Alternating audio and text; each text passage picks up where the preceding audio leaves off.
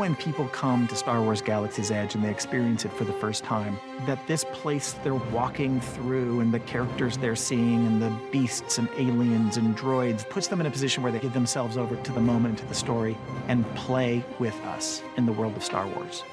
It will be jaw-dropping and incredibly emotional to walk into the land for the first time, to actually be standing there amongst the buildings, amongst the ships, and have this feeling that it is all real, that has been brought to life, and it is right there in front of you. It's overwhelming.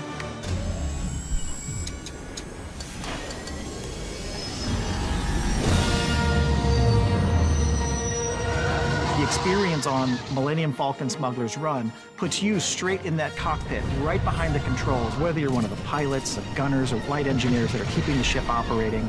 It is going to be an intense, super fun experience on the fastest ship in the galaxy.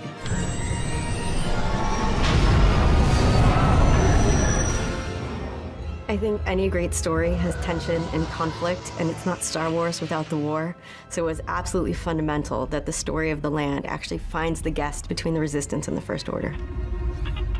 One of the experiences that I'm sure every visitor to Star Wars Galaxy's Edge is going to love is the most epic attraction we've ever built, Star Wars Rise of the Resistance. And this attraction invites you to be a recruit of the Resistance, to stand up against the First Order, and you even come face to face with Kylo Ren. You make it through that, you get back to the planet, you are going to be a hero of the Resistance and celebrated throughout the land. It's exciting to think about this as only the beginning and to think about how this land will be living and breathing and evolving. There is nothing actually more meaningful and more special than to provide a place for people to experience Star Wars with their family for decades to come.